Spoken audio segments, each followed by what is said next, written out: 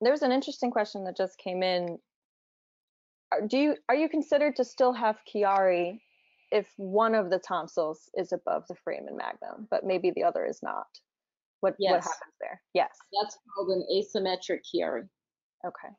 If so, if that's found pre-decompression, I imagine you would decompress. But what if that's found after the initial decompression surgery?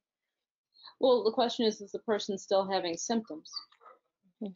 Remember, your MRI has cuts that are typically anywhere from 3 to 5 millimeters apart.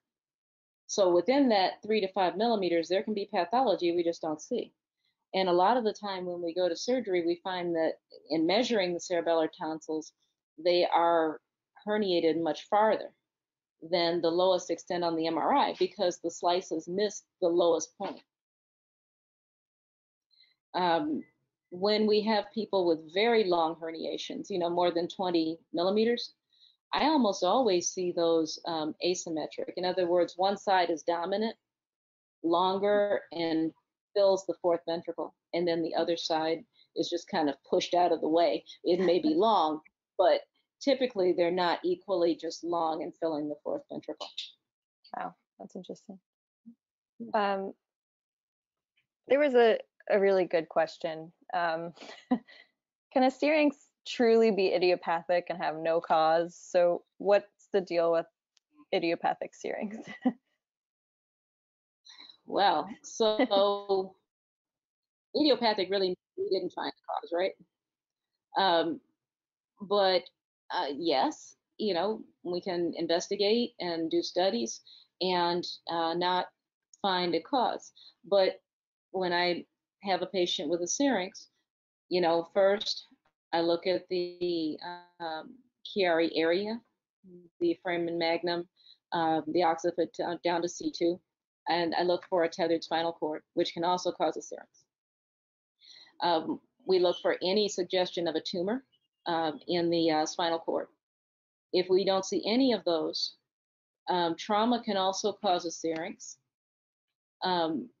If the person hasn't had a known trauma, I would suggest they probably have one that they had forgotten about, a car accident, something that didn't seem like much at the time, but over time a syrinx developed.